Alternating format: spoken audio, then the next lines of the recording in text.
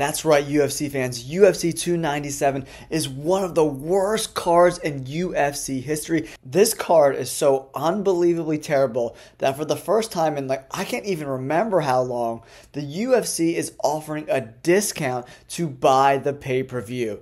Jesus Christ, man. If you're going to an international venue, make the card better, guys. What the hell is going on? I know a bunch of fights got canceled. The Reyes fight got canceled. The Blachowicz-Rakic fight got canceled. But still, this card needed to be a lot more stacked than it is. Let's break down this card and just let you guys know how absolutely poop this card is. If you haven't yet, guys, don't forget to subscribe to the channel, hit that like button, ring those notification bells so you get all my updates on the UFC, the NFL, and all kinds of sports. First things first, guys, I want to talk about how this card originally looked. Even that card was pretty terrible, and now it's just an absolute abomination. They should just make it free on ESPN to charge people for this card. If it does 200,000 pay-per-view buys, I would be shocked. Alright, originally it was Sean Strickland and Plessis. I like that main event. Then we had the co-main event, Raquel Pennington versus Mayra Bueno Silva for the vacant Bantamweight Championship. Raquel Pennington is one of the most boring fighters in the UFC. Before her recent, 5-fight win streak that she's on right now, she was pretty much a 500 fighter. I like Mayra Bueno Silva. Is she a superstar? Absolutely not. Then I love this fight, Arnold Allen versus Movsar Evloev. And then Neil Magny and Mike Malott. I get they want to put a Canadian on this card. But Neil Magny, man, he's been so bush as of late, guys. Look at his record. He has been absolutely terrible. Lost to Gary. Split decision win over Phil Rowe, who's not very good. Lost to Gilbert Burns. He beat Rodriguez.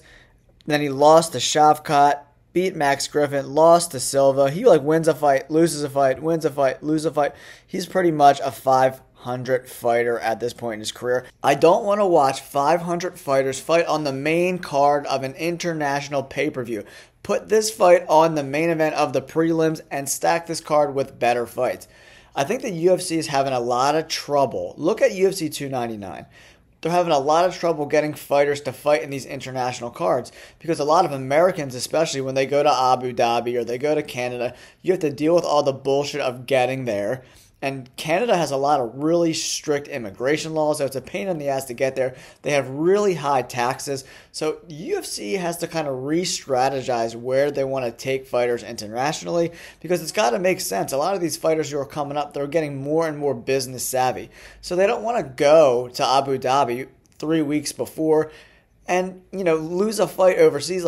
When you fight in Abu Dhabi, the weather's really different, the elevation's different, and then they have another card in Mexico City. I know UFC fans love their Mexican fighters, but fighting there in elevation could hinder your performance. I think that's what's kind of happening with UFC 297. I don't think people want to deal with the bullshit to go to Canada with the high taxes, the bullshit with the immigration, getting your team there. It's a big pain in the ass, and that's why this card it sucks, man. Originally, we had two main event fights canceled, Blachowicz and Rakic. Blachowicz got hurt. He fucked up that shoulder, so that fight got canceled. And then last week, Dominic Reyes and Carlos Ulberg got canceled. Ulberg got hurt. It doesn't look like Reyes is getting booked, but Reyes has not been a good fighter either. Another guy that he was good 3 years ago, but he's lost 4 out of 5 fights. He looks a shell of himself, man. And he's on the main card of this UFC pay-per-view.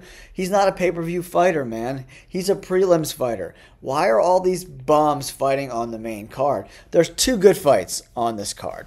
And now I'm going to show you guys what the card looks like now. So they have Arnold Allen and Evloev opening the card. Great idea. This should be a great fight.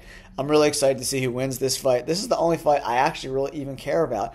I don't even care about this Strickland Plessis fight. It's going to be all right, but I think it's going to be one of those fights that we think is really good, and it's going to be a drawn-out, boring fight. And then Chris Curtis and Berriut is on the main card now. Chris Curtis is on the main card of a pay-per-view. Neil Magny and Malott, another fight that is just turds. And then Pennington and Bueno Silva, that's going to be another snooze fest. Pennington is a really boring fighter. Unless Bueno Silva goes out and starches her in the first round, this is going to be a super boring fight. A super boring card.